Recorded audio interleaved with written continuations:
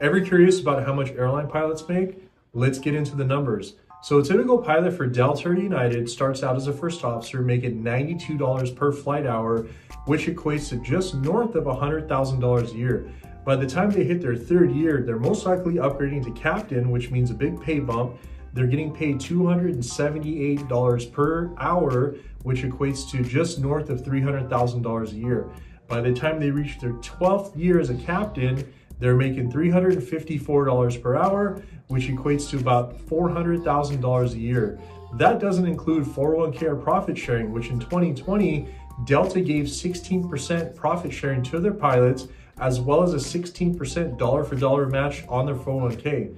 If you're interested in becoming a pilot, give us a call, we'll help you out.